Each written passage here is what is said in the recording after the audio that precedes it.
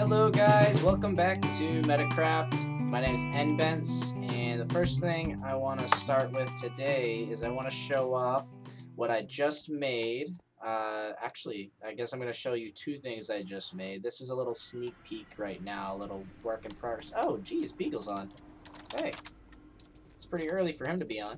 Let me fly up through here. That's the first thing. That is new right here. Actually, this was not like this before, but I'm still working on it. It's a work in progress. We're gonna make a really cool little area to hang out in right there. But up here, you can see I got a little glass staircase. Whoa, whoa, jeez. Okay, we're lagging all over the place. That's not good. All right, Turnip's loading a mob farm right now, and Beagle just hopped on, so filming a little clip real quick. So yes, clearly we have broken through bedrock. We found a nice little area. We are going to fly over here and go upwards. And yes, this is exactly what you thought it was. It is a gold farm. This had to happen ASAP. This is a very simple farm. You see how easy and small the design is. It's literally just one small platform, one small circular platform for zombies to spawn on. There is a turtle egg right there at the middle. They are attracted towards it. Boom. We kill them with our looting 3 sword, and we get so much gold from this. So many levels. I have a sorter down there to keep flesh, because I like to trade flesh to clerics. So we've got flesh, golden nuggets, gold ingots, and then that last one right there is for any zombie pigment heads if we get any. I actually would like to see if we've gotten any so far. 1. Awesome, which would actually technically mean we've gotten 3. Right, 1, 2, 3. Awesome. But yeah, we have a nice gold farm here to start us off. The next thing on the list that we have to get done is a bartering farm. Once the bartering farm is done, we're going to have to then set up a shop. So those are the goals for this episode today. All right, time to go. Check this out. Here we go. Boom. Whee!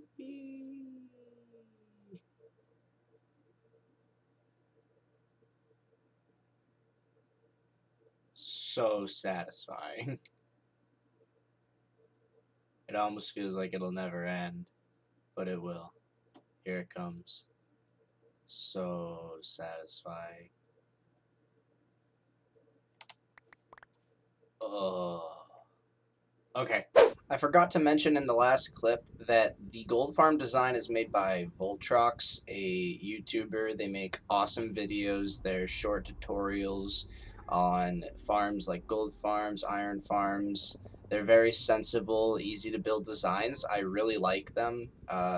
He's been doing it for a good while now, so go check it out. I think I'm going to put the video in the description.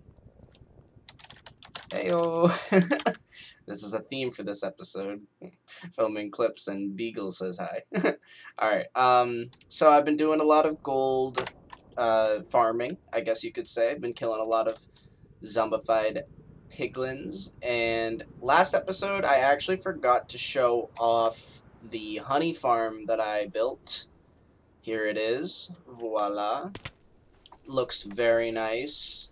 I like blackstone a lot. Been mining a bunch of it and using a bunch of it this season. We've got a honey bottle farm right here and a honeycomb farm right here. They pretty much look the same from the outside, but the output is different. I need to put these glass bottles back into the system. And there's some honeycomb. We only have a little bit stashed up here because it's all in the shop right now. Would you look at that? My farm actually produced slime. Yay! We love slime. We love slime. But yeah, I've been gathering a bunch of gold off camera, obviously, and I have been bartering with it. So this is a simple bartering farm. It's Logical Geek Boys. It's very smart on its own. I thought there was a problem with the design, but then I just realized that I needed a block right here, and the only way to get it in there was by shoving it in with a piston, because these guys are too tall when you have a carpet there. So that was my fault, but I fixed it. So later this episode, I'm going to decorate all of this to make it look much better and hide all of the redstone back there. And we're also going to do the same for a item sorter that I'm going to have over here with all of the items that you can get from bartering. That was anticlimactic. Bartering! Also kind of anticlimactic because I have emptied these chests and brought the loot over to our new shop in the shopping district. So I gotta admit, when it comes to building unique architecture in Minecraft, or like exteriors to buildings, I'm not very good. I have no problem thinking of ideas or themes, though, and that's kind of what I leaned on in making this shop. You know, with the honey farm that I did, or the honey shop that I did, I just built a big beehive instead of making something cool like what Turnip Man or what Lady Zentra did or what Beagle did with his pirate shop. So I kind of thought about a theme instead. I thought, like, what is the common theme here with all the items that I'm selling? I'm selling gold and then all the items that you can sell from bartering and whatever. Oh, look, she's selling terracotta now. That's good. And I thought, well, I'm killing a bunch of zombified piglins, right, to get there. So I thought, okay, piglins. Let's think about a theme with piglins. And I kind of shortened it to pigs, and I thought, okay, pigs. And then I thought, ooh, Piggy Bank. That's a great name for the shop, Piggy Bank, because I'm selling gold and all the other things that pigs, you know, you can get from the piglins. And I thought that was a great idea. The only thing left was the shop. And of course, because I am terrible at building and am completely unoriginal, as you can see, I did the beehive, and now I was going to show that at first, but there it is. The entrance to Piggy Bank is Piggy Bank's butthole. And hang on, it looks like there's a message there left for me. And you enter. Welcome to Piggy Bank. My picture's on the way in. You enter. These are my own jokes, and I'm laughing at them. I literally, and I giggled the whole time I was building this. Okay, compose yourself. Compose yourself. The piggy had a whoopsie, and that's how you get inside. You climb up its whoopsie, so you better wipe your shoes. Okay. My God. I bet that was regal. I think you have to kind of hold shift while climbing up this ladder, because, yeah, see, that can be kind of hard right there, but if you hold shift, you can slide through. Alright, yeah, the interior isn't that gross. You are walking over the shit carpet. But you can see what I'm selling. This is going to come with 1.16.2, because you don't get them from bartering just yet. 1 diamond per stack. Look at this. You get crazy amounts of that. I mean, gravel. I put in a bunch of gravel that I already mined. I should probably take it back, honestly. Like, you know, half and half is what I should do. But I just felt like having stock for people. And you never know. Could just make diamonds, and I can always get more gravel. We have leather. I decided to go 1 diamond per 32 at first, because it's not often that people need leather, and I don't want to make leather, like, inexpensive, but I have so much leather here, and I have surplus leather still, so I'm tempted to just sell it 1 for 64, but then we have 1 diamond per stack for string. I don't know if somebody will ever need string, but if they do, boom, 1 diamond for a stack of it.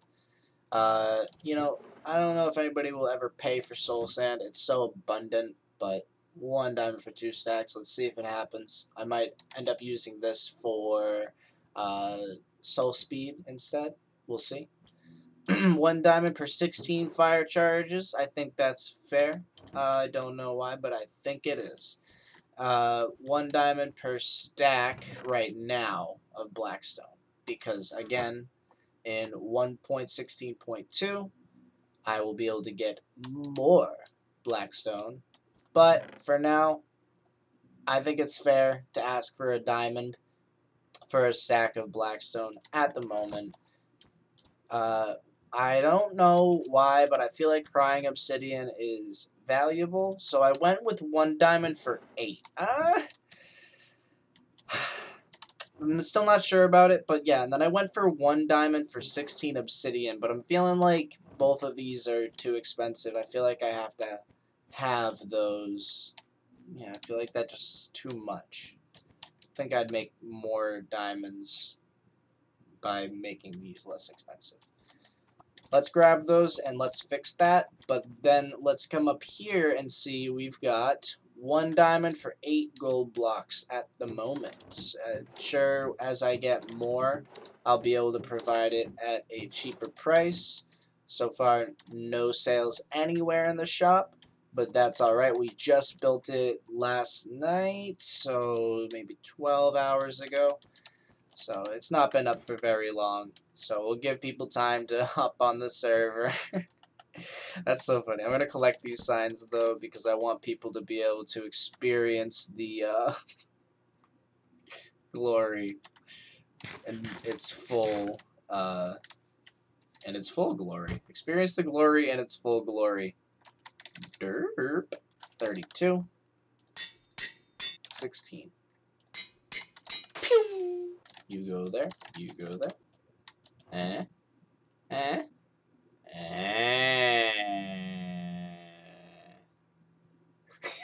Okay. Ooh. Oh yeah, by the way, we have the squad chilling here at our nether base. We got the pig and the piglin of the zombified variety. They might as well be co-CEOs or something. I mean, realistically, Malik and I are the co-CEOs. So they can be the co-CEOs. I don't know what's wrong with me. Aww.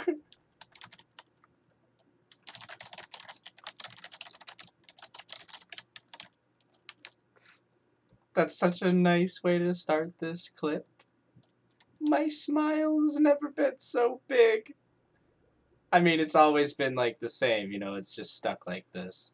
Ooh, I got some diamonds apparently in there. Let's go. Alright.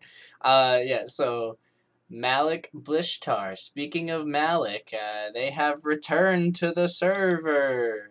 And they have begun undertaking the large project of this area, which is a witch farm. They have begun excavation, a small part of a massive area. Not quite as big as he initially wanted. He came back to the server with a bunch of ambition.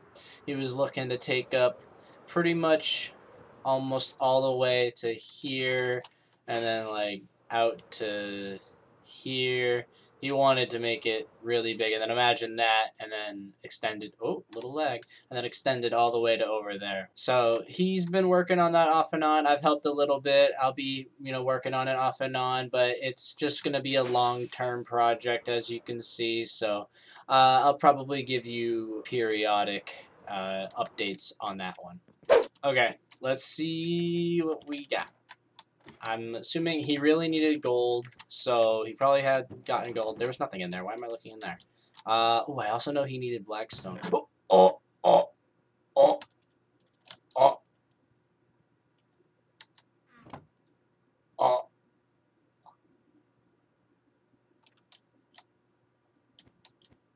That's amazing. I doubt he bought any of these, but let's just check. Just do our due diligence, you know, just peeping side, looking around. All right, awesome. Okay, maybe he needed some gold too. Okay, no, no, no. Oh, yes, yes, yes! Oh my God.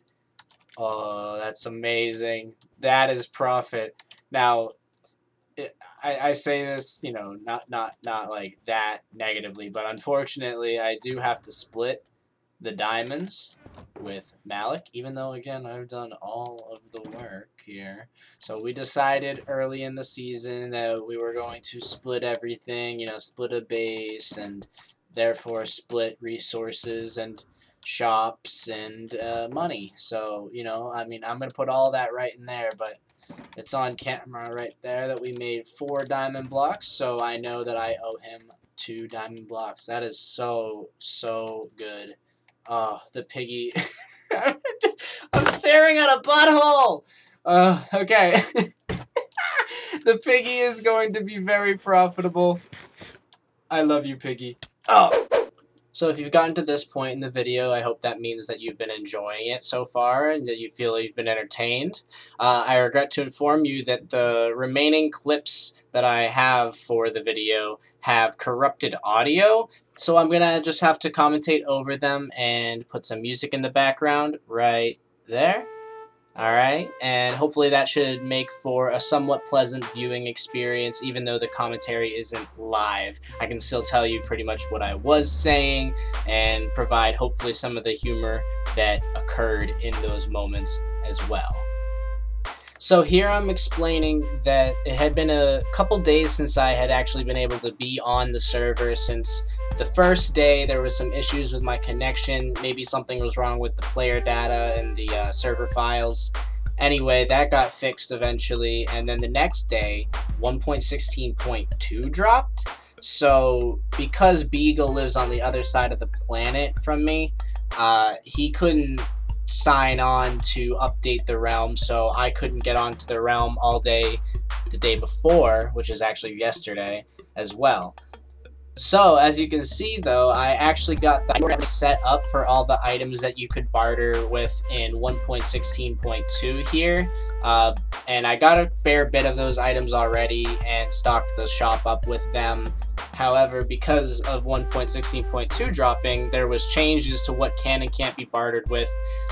Magma cream can no longer be acquired through bartering, and neither can glowstone dust. Right here you see me running around because I'm all confused. I had some spectral arrows on me to replace the item filter for glowstone with, but I was fighting ghasts and I didn't realize that when I shot my bow that the game had decided to use those spectral arrows there to shoot at the ghast. So anyhow, I got the spectral arrows out of my wallet, as I call it, and oh, well, look at that, I'm a rhymer. A wallet, as I call it. And I went up to the back area of the item sorter to replace those items. I'm so excited because Blackstone is an item that you can get from bartering, and I mined so much Blackstone before the update came. I mined 47,000 Blackstone. I showed a screenshot at the end of the first episode of that stat, and it's just way too much Blackstone to have to mine. I made that huge pathway. I've used a bunch of Blackstone in my base. Also in some of this Nether base, you see a bunch of Blackstone used. And then also, I'm now selling Blackstone. So the fact that it's available through bartering now is a game changer, a life changer, and I could not be more excited about that. So I'm showing off here that I decided to throw iron nuggets and ender pearls, which you can both get through bartering, just into some lava. Just throw them away because we already have an ender in the end. And we have an iron farm that is very, very productive, and it's also in the spawn chunk, so nobody even needs to AFK there.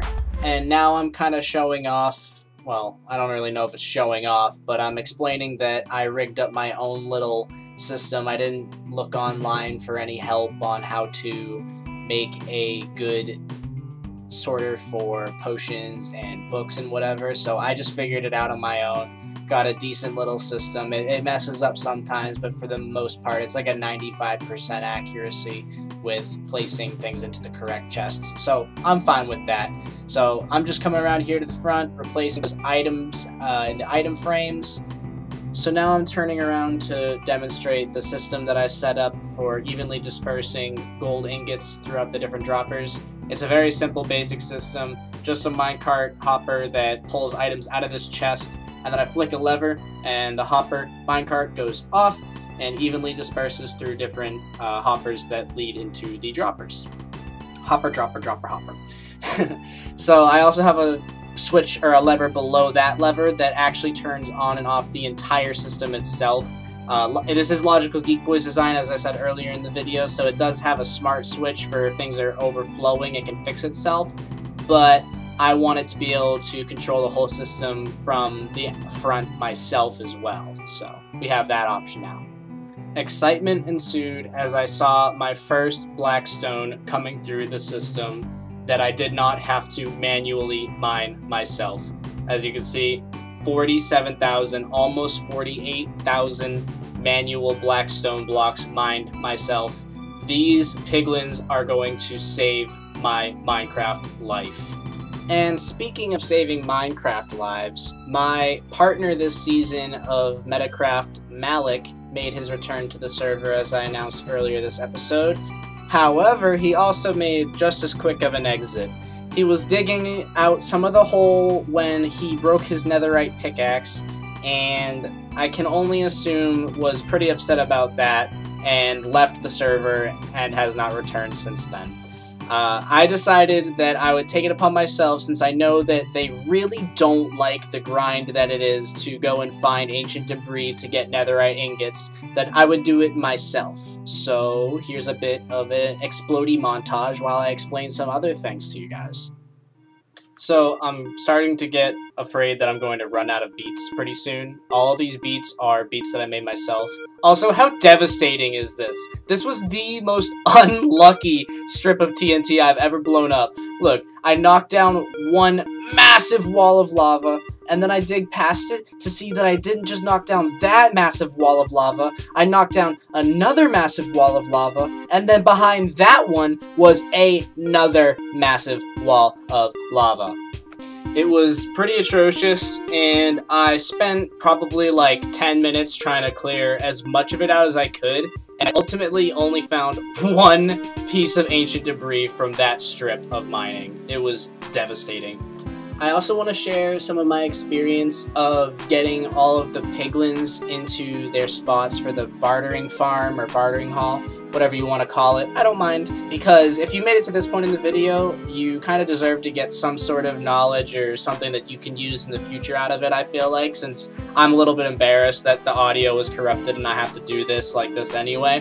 So I'll start with this. If you're planning on making a bartering farm, you should definitely make sure that you build it in a nether waste biome or one of the either crimson or warped forest biomes where piglins can actually spawn.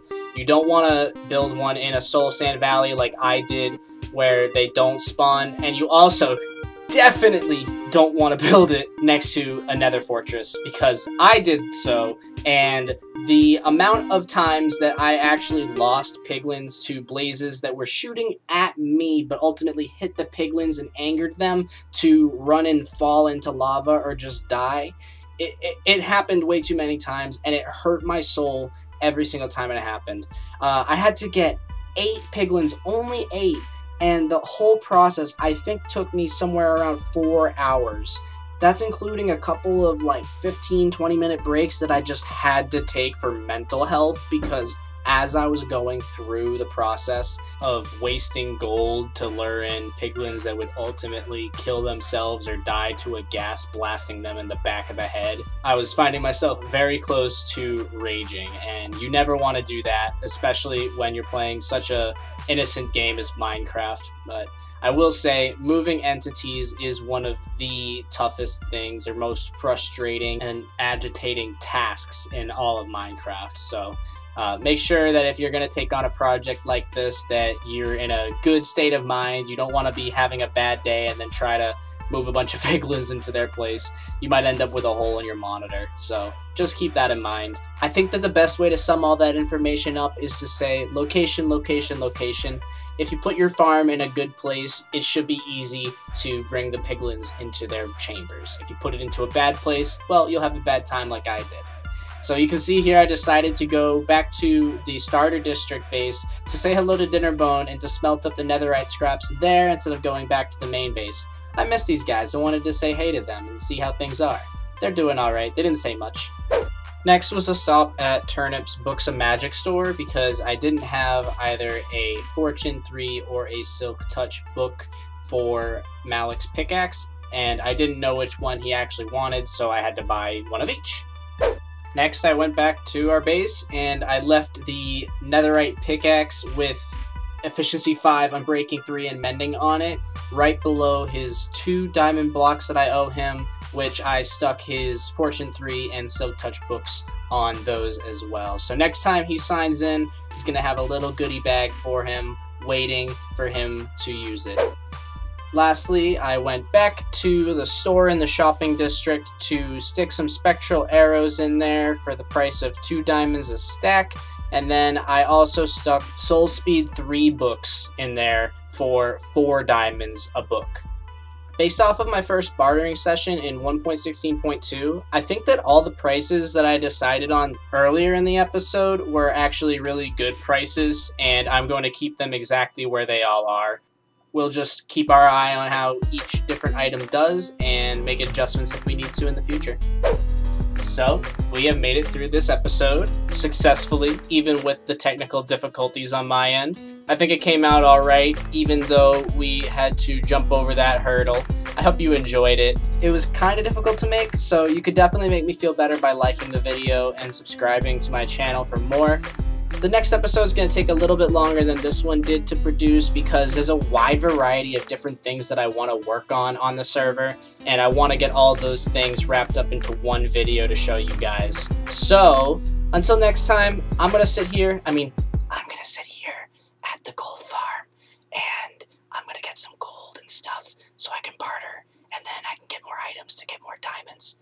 And then those diamonds can get me more items. And then those more items can make me more shops and more games. And then those more shops and those more games can make me even more diamonds. Okay, I've said too much. See you next time. Bye.